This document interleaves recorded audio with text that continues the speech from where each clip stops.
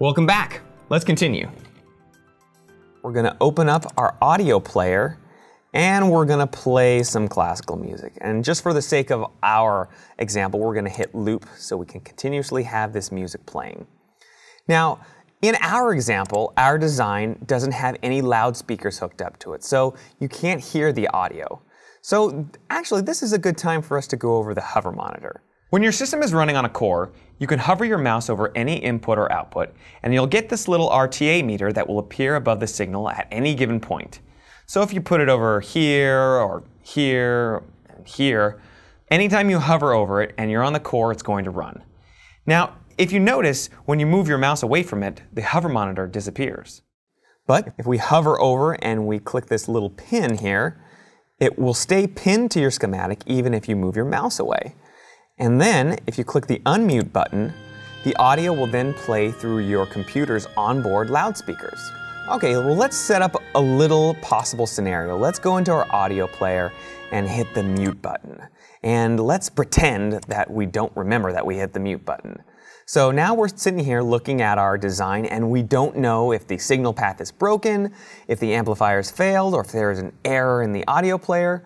It really could be anything. All we know is that it's not playing any music.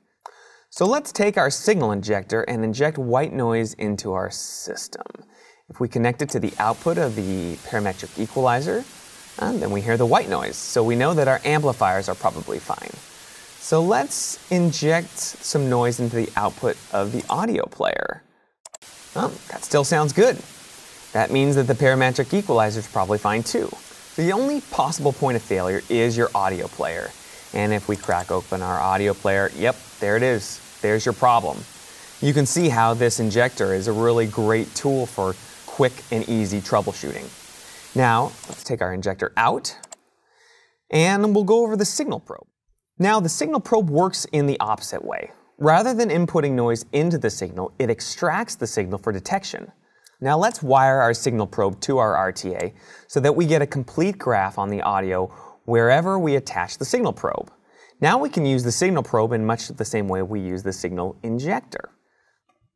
Let's simulate another issue. First, let's move this probe over and load our design to the core. And then we're going to open up our audio player and play some music again. Close that. And then let's create some distortion on our parametric equalizer. Let's do that. That should sound pretty crunchy. Now let's pretend that we don't know why our audio sounds so bad. We can use our signal probe to hunt down the source of the problem.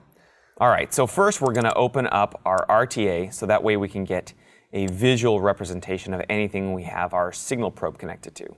And on top of that, let's go ahead and pin open our hover monitor and unmute it. That way we can hear anything we have our signal probe connected to. So next, let's go ahead and go hunting for our problem. First, let's connect our signal probe to the output of our audio player. Yep, that looks and sounds pretty good. So let's go ahead and take that off and connect this to the parametric equalizer's input. All right, we're still looking and sounding really good, so let's disconnect. And let's connect our signal probe to the output of the parametric equalizer. Aha! That sounds pretty crunchy. That must be where our problem is. And if we open up our parametric equalizer and we click the bypass, aha, our RTA returns to normal. So our problem must be in our parametric equalizer. You can see how easy it is to diagnose some specific components with just these two tools without ever having to disconnect your design, leaving your signal path untouched.